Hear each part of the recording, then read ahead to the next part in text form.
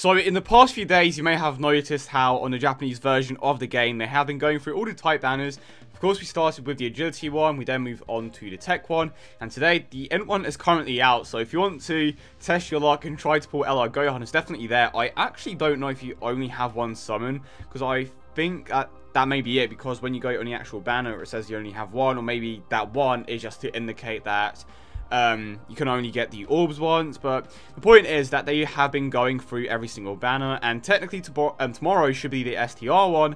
And the thing about the STR one is that we currently haven't actually seen the units up until today. So we have a brand new hit and we have a brand new Super Saiyan CABBA, and they are both very interesting cards.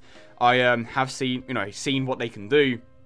And CABBA in particular is actually going to make that Super STR team just completely broken. And it's not to say that Hit isn't going to definitely improve Extreme STR, because he is.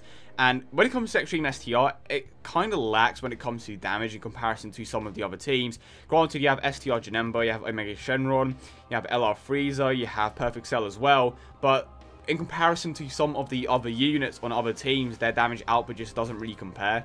Just because they don't get as much of a sizable boost when it comes to their passives, of course.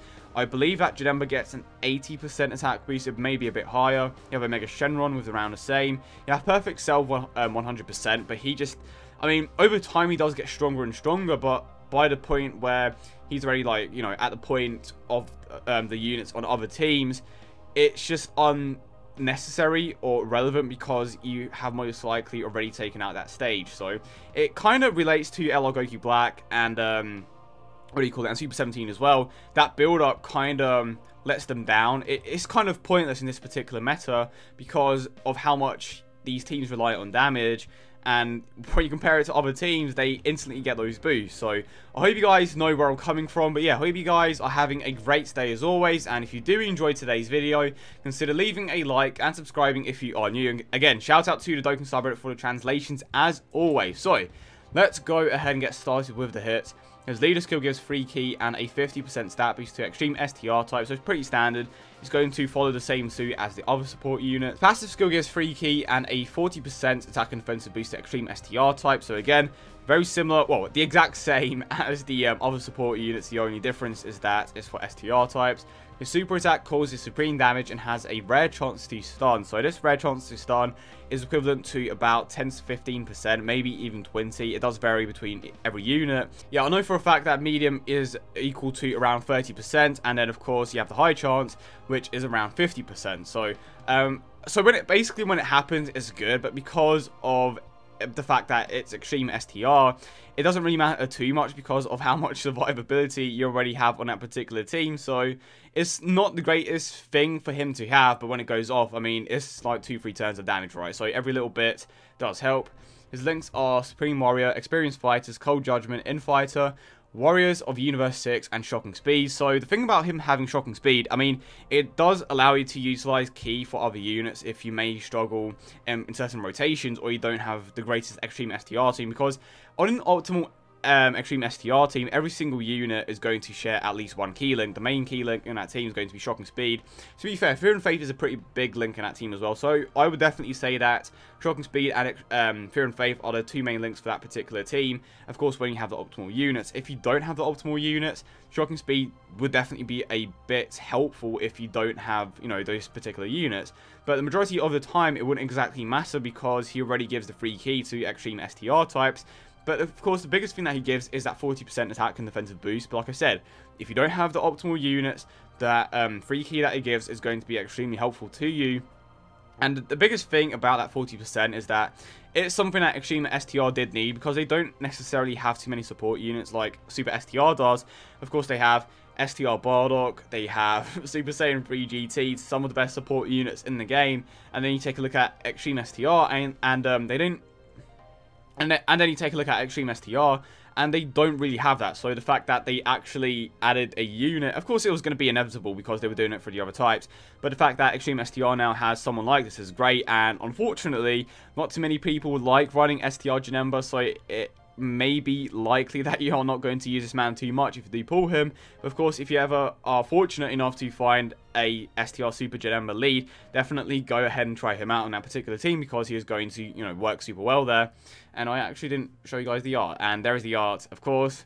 The second hit in the game, which is a support unit, and I would go as far as saying that he could potentially be better than the Int one, just because his use is way higher. Actually, that's debatable, because on Int, a lot of the units on that particular team do share shocking speed, but I feel like overall this one does provide a bit more. I've always been a fan of support units. I know that certain people would rather have a, you know, hard-hitting unit over a support unit, but the boost that these guys provide is way more significant than having another unit that can hit hard. And it doesn't really matter if you have an optimal team, because the majority of the time you're going to have like 1 or 2 units that just deal out the most damage. For example, you have Super Gogeta and Super Saiyan 4 Goku on that Super STR team, and the majority of the time they're going to be your 2 hardest hitters. So I'd rather have a unit that is going to boost their damage output instead of another one that just isn't doing too much.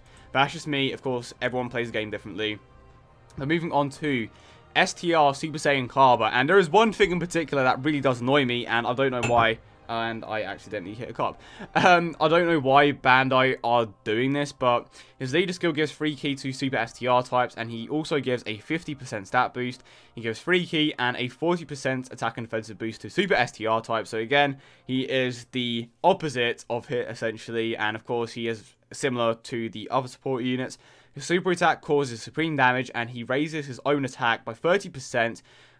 His attack and defense, pardon me, for 3 turns. His link skills are Saiyan Warrior Race, the Saiyan Lineage, Saiyan Pride, Courage, Warriors of Universe 6, and Prepared for Battle. What link is he missing? He is missing the Super Saiyan link, and I don't know why they are doing this. They did the exact same with Kale. They got rid of that Super Saiyan link, even though Super Saiyan is literally in his name. So I think one of the reasons why they kind of omitted that link from his link set is because it maybe would have provided too much of a boost to Super Saiyan 4 Goku, but it doesn't really matter in the end. Just think about this particular rotation, right? You have Super Saiyan 3 GT, which already provides a crazy attack boost to Goku. So you have that 33% from his passive. You have the Saiyan Raw link, you have the Kamehameha link, and of course you have Super Saiyan as well.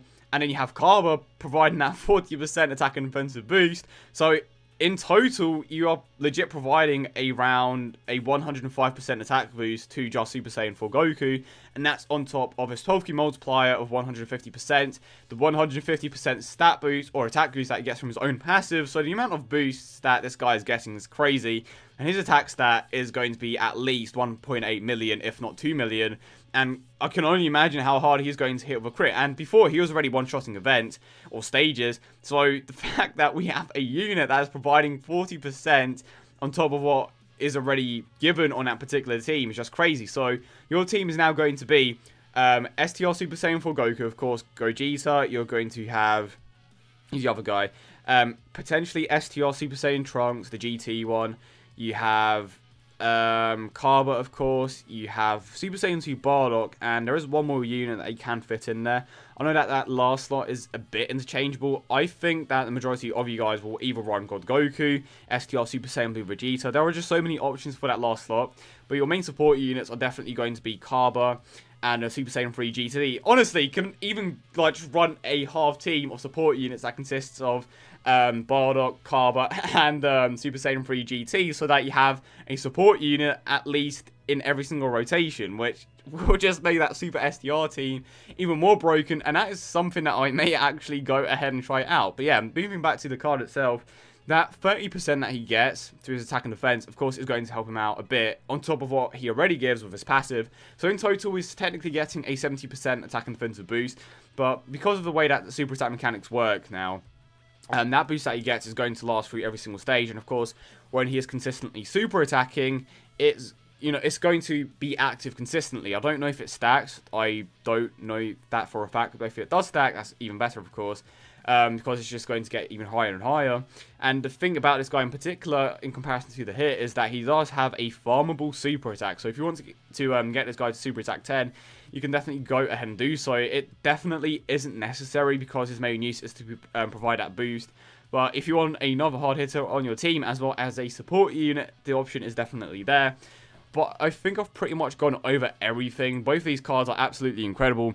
I think that CABBA is going to perform a bit better on his particular team, just because, for one, it's way more usable, and he's a Super Saiyan, so let's be real. He's just going to fit much better on his team, and it's not to say that the hit is bad, but when you're comparing the two, I do believe that CABBA hits harder for one. He has a farmable super attack. He gets a 30% attack and defensive boost when he super attacks. Granted, hit that has the stun, but I would rather get the I'd rather have the consistent, attack and defensive boost over the 15% chance to stun. But yeah, hope you guys did enjoy today's video as always. And if you did, don't forget to leave a like and subscribe for more. And this actually brings up a question. Why are they going through every single type banner now? Like, why now in particular? Are they planning on bringing out the next legendary rare, which is supposedly the physical one? Because if they are, it's going to come out on JP first. And I suppose this would be a way of indicating that the next one is going to come out, because we haven't had an LR in quite a bit of time. So it will definitely be interesting to see what banner I do. Are they going to release a brand new LR on both versions at the same time? Are they going to get LR Vegito first? Just so many questions. But yeah, hope you guys have a great day, and I will see you all in the next one.